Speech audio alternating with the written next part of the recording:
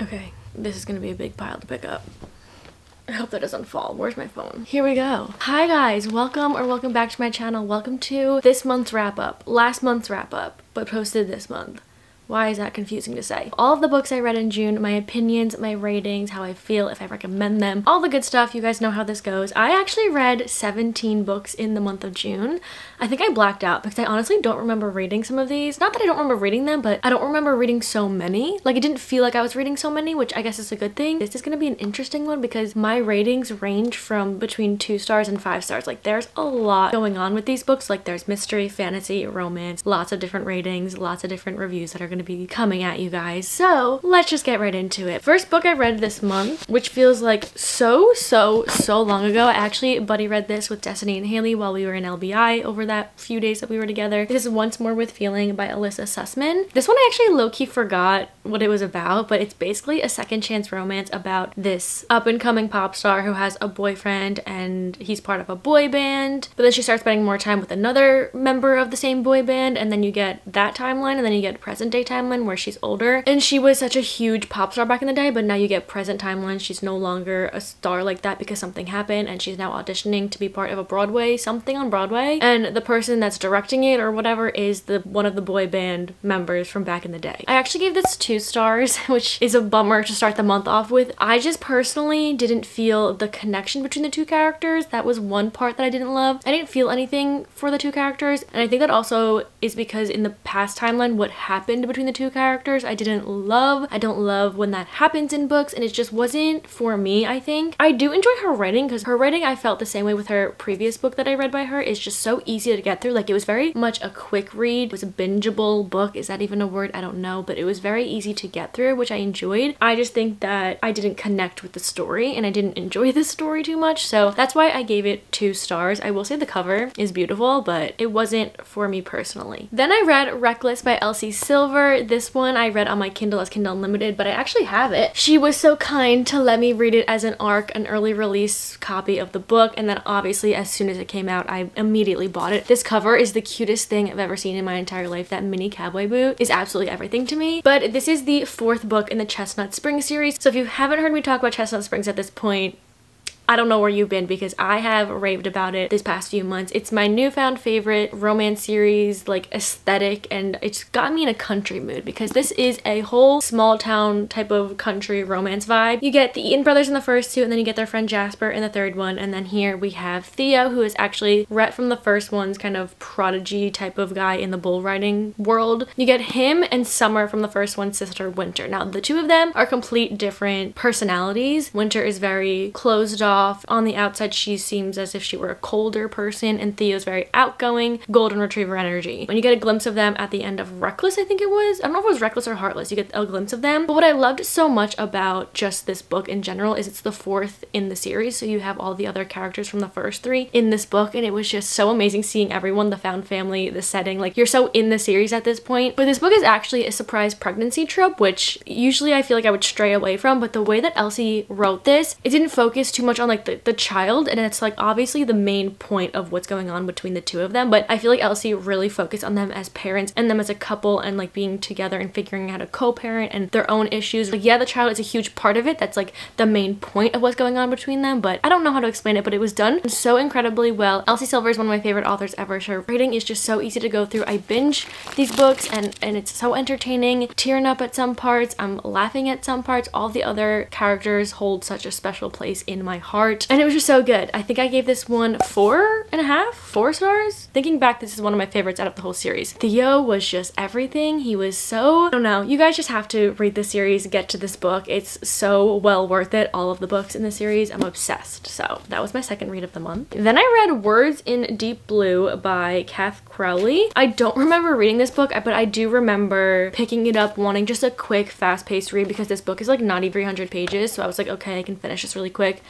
wrong because this took me like way too long to read. I feel like I was so just disconnected from it. Basically kind of like a second chance. It's like years ago, this girl, Rachel, had a crush on Henry, but she was moving away. So Henry's family owns like a bookstore. So before she left, they were like best friends, and she left a note in one of the books for him to find, or one of his books for him to find, and trying to tell him how she feels. He never showed up, he never responded, and now it's years later and she's returning back to the city where Henry lives, and she's actually gonna work in the bookshop where his family owns, where he works. And what I loved about this book, I will say, is the bookshop setting. I feel like anytime that's in a book, I will love it because I'm just a book lover. I loved that setting, and the one thing they had in this bookshop was this one section where anyone can go in and annotate a book and like leave their own thoughts and notes and stuff in book. It was very much a used little section of the store. So I think reading the summary of this, it says that they would like pass notes back and forth to each other and all this, but the storyline, the pacing of it didn't really like connect. Like it didn't really make sense to me. It was also interesting because the main guy had a girlfriend that he was like in love with the whole time in the book, and it was like hard to root for them to be together when the whole time he's like explaining how much he's heartbroken over this other girl. Like it was very interesting, and I just don't think this was a book for me. So I ended up giving it 2 stars, which I feel like I'm being such a harsh rater this month, but it truly, like, I didn't want to finish the book, and you know that's a little bit rough when it's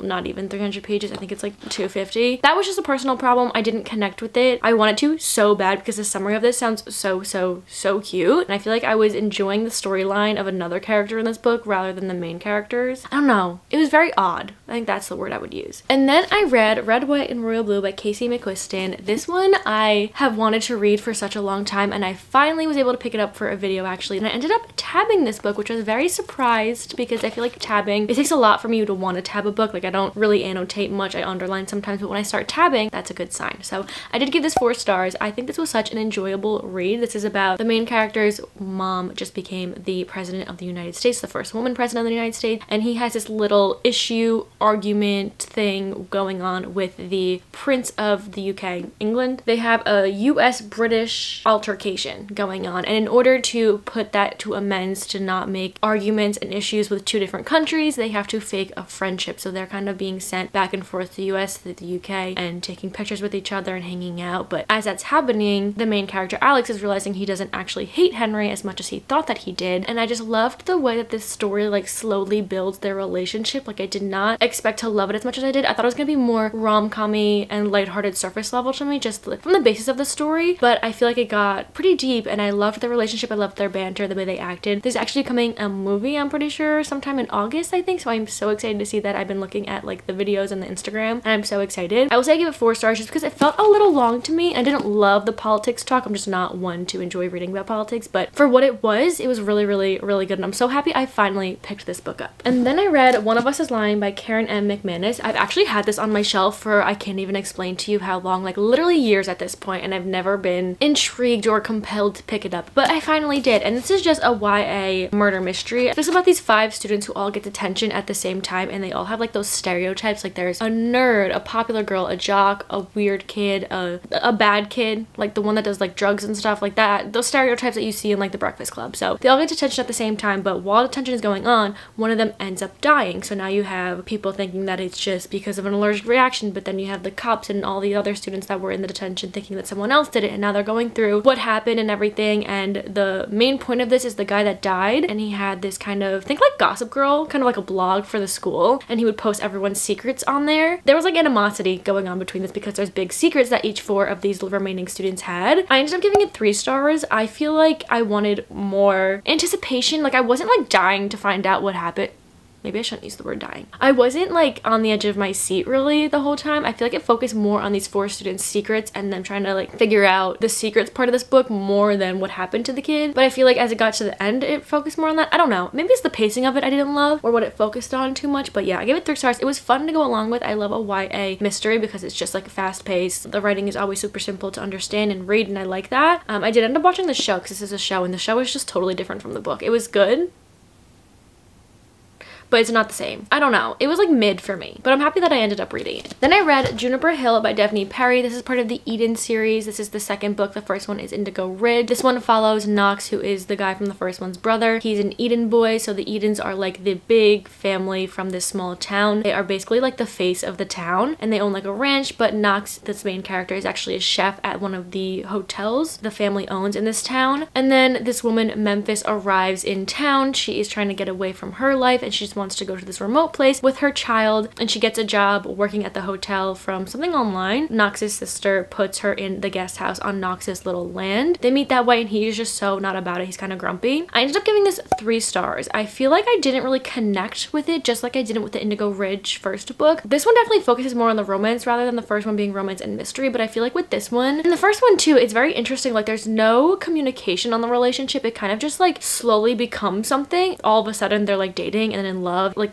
happily ever after comes really quick. So I couldn't really connect with that. Like I wanted more from that. I will say that I enjoyed Knox and the child that was in this. He was very, what's the word? Caring? Maybe that's the word I'm looking for. I feel like all of their stuff that they had reasons for not being together kind of just got like resolved really quick, but it was a good read. I like her writing. It's another one that's really fast to read. It's easy to binge. It's just fast paced, but again, I just didn't connect with it. So then we have Practice Makes Perfect by Sarah Adams. This is the companion novel that comes after When in Rome by her. It takes place in this small town of Rome, Kentucky. The small town in these 2 books is one of my favorites that I think I've read. Like it is just so sweet and wholesome. But it's about Annie, who is Noah from the first one's sister, and Will is Amelia from the first one's bodyguard because she's like a pop star. And basically Annie owns a flower shop in the small town, and she's like the quiet sister. She's not good at like dating and putting herself out there. She has social anxiety. So then you have Will, and he kind of helps her go on fake dates, prepare her to go out into the real world and put these skills to use. I love Will. He's probably one of my favorite male main characters in a novel. Like the way he just doesn't want Annie to change but also wants to help her, but the way he like goes about it and like thinks about her and like the things he says and does, like I just like really enjoyed him. Like I will say I give this 4 stars because Annie at some points was like a little bit like cringy-ish, like not in a really bad way, just parts that I just like was like ugh, you know, but I liked their relationship. I liked their chemistry was like right off the bat really good, and yeah, it was really cute, really fun read. Like I highly recommend this one and When in Rome. It's just like really good small town romances. Then I read Done and Dusted on my Kindle. This one is Kindle Unlimited. I think someone DM'd me and was like, you need to read this because they know that I'm in like a cowboy era. Like I am loving cowboys right now, so I downloaded it and I realized that it was like under 300 pages. It was a brother's best friend cowboy romance on a ranch, and absolutely amazing. I gave this book 4 stars, and it's basically about this main girl who comes home because something happened. She, I think, rides horses. Is that what happened? I don't know. Something happens and she has to come home and kind of like figure herself out, but no one knows why she came home. And then you have meeting all like the brothers. She has 2 brothers. One is very protective over her, and then you have his best friend, and his best friend is perfect cowboy. And I think what I loved about this book so much is it got right to the point, but also giving like deep things happening in the book. Like it wasn't just like a surface level 200-page fun little cowboy book. Like no, it gave more to it, and for it being under 300 pages, I think that the author just did such an amazing job. Like I thoroughly enjoyed it. The main cowboy character was just so, I don't know, I was rooting for them the whole time, and I'm so excited because the brothers are also getting books, and it's just like it giving me Chestnut Springs vibes. And if you like Chestnut Springs, you will definitely like this book. It's just like short, sweet. The cover is beautiful. I think I'm gonna order it just to have on my bookshelf because I'm obsessed with it. It was short, sweet, it was to the point, but it was really good. I liked all the side characters. I liked she had her best friend, she had the father was really funny, and I loved all of the characters together, but then also the 2 of them realizing there's maybe more to her brother's best friend. I don't know, it was really good. I gave it 4 stars. It was just so good. I have nothing else to say. Then I read Charlie, Love and Clichés by Ella Mays. This book, I don't know what happened, but it fell so completely flat for me. I honestly wanted to read it because the cover is just so adorable, but it's basically, I don't even know what it's about. I can't even tell you, that's how much I don't remember. I think it's about Charlie who works at her father's company, and her father just like doesn't like her basically, and he hires this new guy who is William, and William was this guy that Charlie saw, or I don't know what happened between them back in the day or whatever, but she's had a thing for him for a while, and now he's hired at her father's company, and she's like, oh my god. And the things that she does is just so, I don't even want to use the word cringy. It's just not even like, not cringy, weird sometimes, which just, it wasn't doing it for me. And William is such a robot. Like I literally felt nothing coming out of him, and it was so weird. I don't know. nothing really made sense to me. And we got to the spice scene too. The way I cringed so hard, and personally I don't mind spice in books. I never genuinely get so cringed out where I can't read it. Like I genuinely almost DNF'd it when I got to the spice. I think because I didn't feel chemistry between them and didn't like them as characters, that when it was like,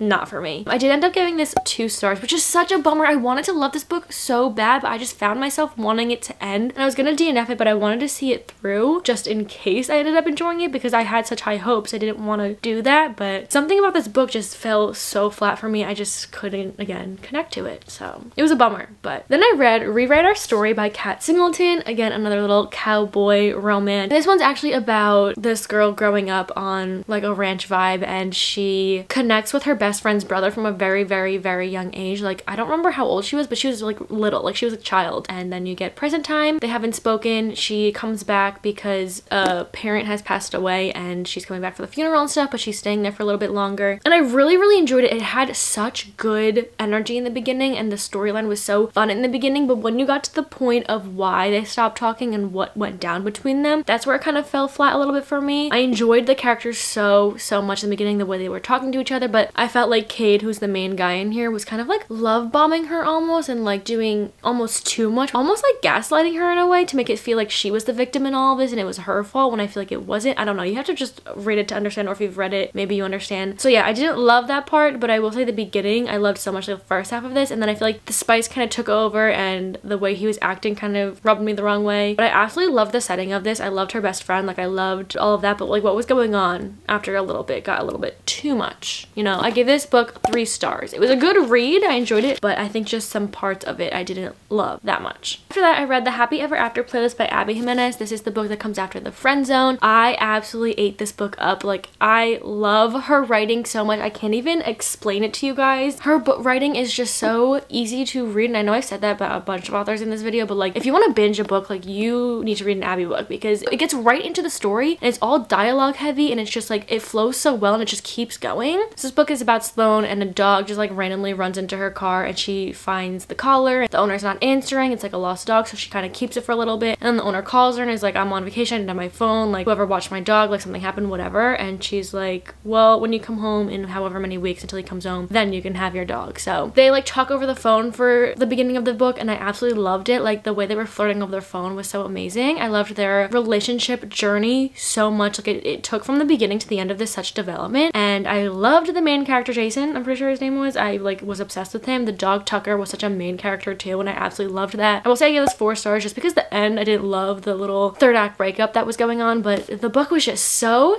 good. It took so many different, not storylines, but like paths, I guess, because there's like different things that the main character is going through, because Jason is an artist and he's like becoming a big artist basically. You also get the best friend from the first one in this book, which I absolutely loved. It was just so good. The storyline of this is just, it's one of my favorites. I've never read a book with this storyline. It was so good. Then I read What Happens After Midnight by K.L. Walther, and this book is her new release of the year, and it was so fun. It's a YA kind of like adventure book, also with a little bit of a YA romance in it. This boarding school, and every year there's a jester who plays the senior prank, and now the main character is a senior and she gets tagged in by the jester. Turns out the jester is her ex-boyfriend, so you get her doing the prank with the group that he's chosen. They're going around the school doing whatever, but then you also get her kind of reminiscing on their relationship and them kind of talking again, talking it out almost. But majority of the book is the prank, which is really fun to go along with. It's very entertaining. I gave this book 4 stars. I really enjoyed it. There's so many Taylor Swift references, which was so fun. I was like underlining all of them. I was like little Easter eggs trying to find them. And then after you get through the prank and all of that, you also get their relationship towards the end, which I loved. Like it was very sweet, it was very wholesome, it was very fast-paced and fun. If you're looking for a book like that, I highly recommend. It was just a fun little book, and I loved the way it ended. It was super sweet and wholesome, and that's all I have to say about this one. Then I read Only Love Can Hurt Like This by Paige Toon. This one, I think I just went into it with the wrong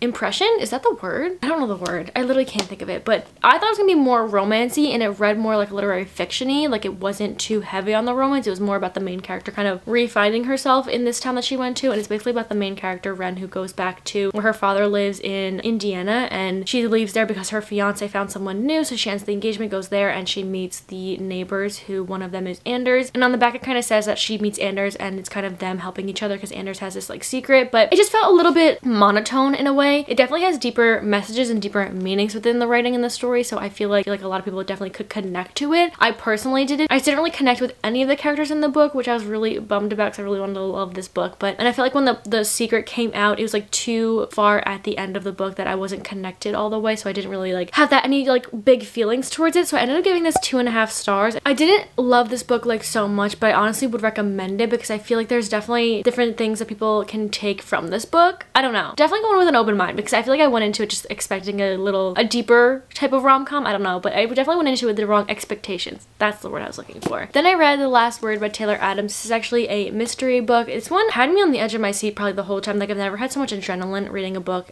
ever, I think. It's about this woman who's in a house that's kind of secluded, like in a kind of like a beach town, and she's just reading on her Kindle, reading on her ebook, and she reads a book that she absolutely hates, and she gives it a 1-star review on Amazon. The author actually replies back and kind of like says, can you take this down? And she's like fighting back and forth with the author basically, and then after a little bit, kind of weird things start happening in the house that she's at with her dog, and it's like kind of coincidentally matching up with what's going on with her argument with the author. It starts getting like crazy and the adrenaline starts pumping and you're literally like scared for her, but you're also rooting for her. And I gave this book 4 stars because in the middle I feel like it was getting like too much adrenaline rush. Like I wanted something to happen, but I will say I couldn't put it down after a little bit. Like I wanted to figure out what happened at the end, and at the end there's so many plot twists, and I love that in a book. I love when a book gets me. Like my favorite thrillers are ones that really get me at the end, and even if there's more than one plot twist, I love it. Like I like a thriller that's more plot twisty, has me on the edge of my seat. I really enjoyed this. I think the storyline was so interesting because me as a reader, or us as readers, and giving low reviews and low ratings, you're like,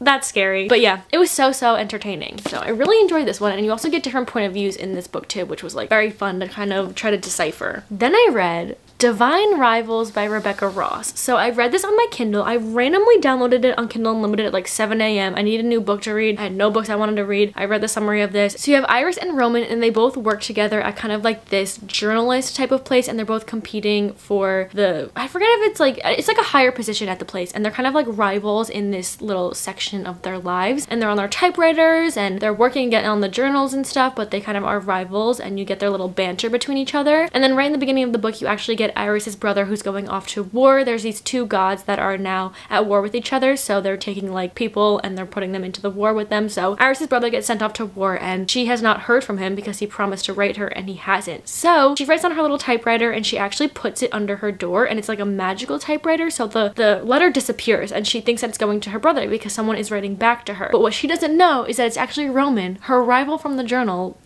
place, is writing back to her, and he knows it's her, but she doesn't know it's him. And then these magical typewriters that actually send the letters to each other. So again, she doesn't know it's him, he knows it's her. The letters, the writing, Roman, what he says to her, what they're talking about is so beautiful and deep and perfect. Like I love deep books, I love pain in books, I love feeling in books, and that's what this gave me. And it took such a turn, and I'm not gonna say what turn it took because you just have to read it to understand and get into it. And I gave this book 5 stars. I literally can't stop thinking about it. I can't stop listening to the playlist that this book is in. Cannot express to you how much I loved this book, and I didn't think I was gonna love it because it's more of a historical fantasy type of book, and it's not like heavy on the fantasy. Like yeah, there's magical typewriters and there's gods going against each other in war, but it's not like fae and stuff like that. It's just, I don't know, and I don't love historical types of books, but this one just did it for me. The typewriters, the way that they were with each other, the war, it was so good. So good that I read it on my Kindle, and I was like, I need to have this book physically in my hand. I need to annotate this book. I need to go back into it. Like it was so beautiful. The writing is just so beautiful, and that's what I love in books. So I found an Owl Crate edition of this book, and it was a signed copy, and guys, it is so perfect. I literally want to tear up at this book. Look at the edges. They're pink, and the front of it is like a typewriter with the iris flowers, and the back of it has one of the quotes on it, and it says, I want your hand to be in mine no matter what comes. And if you just like romantic, I don't even know, romance, fantasy, but like wholesome, almost beautiful, you have to read it. This is what the inside looks like on the cover, like the 2 of them in their little journal place, and then on the inside it has a quote on here. I can't. And then on the back cover it has something that you have to like read to kind of understand, but it's just so beautiful. And on the inside it has like a little message and a signature, and this is literally my new prized possession. I can't even express to you guys how much I'm obsessed with this. I do need to get like the original copy of it, but there's a second one that's actually coming out next year, and I cannot express to you how excited I am. This was just so beautiful. That's all I have to say. Then I read I Found You by Lisa Jewell. I was so excited to wait to go away to the beach to read this because it's like a beach mystery thriller type of book. So it actually has 3 point of views in it, which was very interesting. It was a lot of heavy information in the beginning because there's 3 different people you're trying to keep up with. So it was hard to start out this book, but you basically have the first woman who lives in a house on the beach, and she finds this guy sitting on the beach for a long time, and she goes up to him and he's like, I don't know where I am. I don't know who I am. Like, he has memory loss. He has no idea anything. So she kind of takes him in to help him out. His point of view and him trying to remember stuff, but he literally can't remember anything. Third point of view is actually this woman who's actually back in the UK, and her husband goes missing, and she's foreign, so she kind of doesn't know where she is. They just recently got married. She's young, he's a little older, and she's just like a mess trying to figure it out, but she's just like doesn't know where she is, what's going on really, because she's new to the country. All she knows is her husband, but he's gone. So you get all 3 of these point of views and all of them trying to figure out what's going on. So those are the 3 point of views, but then you have 2 timelines. So you have all 3 point of views in the present timeline, but then you have a past timeline. I think it's like 20 years in the past. Family who goes to a beach town and they stay there. They're kind of just like a boring little cutesy family. It's told in the brother's point of view. It's a brother, sister, mom, and dad, and the brother sees this kid guy. He's a little bit older than them, watching his sister and being a little bit creepy, but also kind of hanging out with them. It's very interesting. You get 2 timelines, 3 point of views, lots going on, and you're trying to figure out how does this all connect, and that's basically what I was trying to figure out. I gave this one 3 stars. I feel like I said, I like thrillers and mysteries that are more keep me on my toes, adrenaline, and I'm like waiting for plot twists. This one is more you're following their stories and everything's kind of unraveling so that when you get to the end, it all kind of just makes more sense together, and I do like that. It was entertaining, and I will say she did such a good job having all these point of views, all these timelines end up making sense at the end. Like, it was such an intricate writing and a storyline, so I did enjoy that, but it's just not a mystery that I like. I think it's just not my type of mystery that I enjoy, but it was really good. I love her writing. And then the last book I read this month was Our Scorching Summer by Kels and Denise Stone. This is a friends with benefits. It's like her best friend's brother-in-law and her end up going on a vacation together for the whole summer. She's like low-key a writer that no one knows about. She's under an alias. She's like blowing up, but no one knows it's her, and she just lost her job, and he's like this, he made an app and he's like really rich, and he's going on vacation over the summer to kind of like get inspiration for a new app that he has to make. So they end up going together, and I loved their dynamic a lot because I feel like more romances I've been reading, it's like a little bit of a slow burn to get to where they are or whatever, but this one's like a friends with benefits. It's like having all these things, doing stuff as friends and like catching feelings and stuff, and then you get the summer vibe, and the vacations was really fun. I loved the setting of this was really interesting. I loved the 2 characters. I liked their chemistry, the way they talked with each other, their communication and everything like that. I give this book 4 stars. It just felt a little bit longer, but even though it was long, it was really, really good. It was entertaining. I loved their story. The ending was really good. I felt a little bit too long for me, just personally, but it was really good. This is a great summer read to read like on the beach, binge over the summer. It was really fun. That's the last book that I read in the month of June. So June was a really good month for me. I honestly, again, don't even remember the beginning of this month, and I feel like that happens a lot in my wrap-ups. I just like will see the books that I read the beginning of each month, and it literally just has gone out of my brain. Those are the books I read. Let me know if you've read any of them. Let me know your opinions on any of them. Literally anything down below, and let me know the books that you read over the month of June. So my July TBR is actually in a separate video that I did, and I don't know if it's out before or after this, but you'll have to check that out to see some of the books that are on my TBR for July. I will say I have 3 books that are not part of that video that I 100% want to read in the month of July. So first one is The Summer of Broken Rules by K.L. Walther, the same author as What Happens After Midnight. I actually read this book 2 years ago, last year, definitely not last year, I think it was 2 years ago. But this is our July book month pick. You guys can join our book club down in the description. All of the information is in there. There's different tiers you could join. This is basically just like a little summer romance YA, and I've read it before, but I want to reread it because I really enjoyed her writing, and I want like a fast-paced YA romance. I love YA romances over the summer. I don't know, something about it, and this is just like a summer setting. So this is the book we are reading in the month of July together. And then I have Love Theoretically by Ali Hazelwood.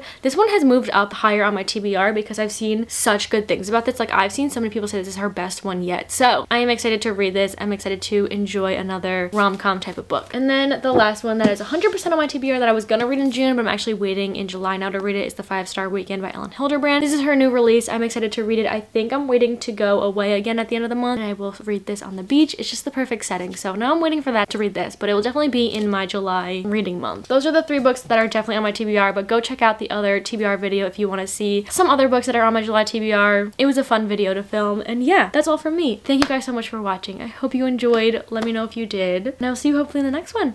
Bye!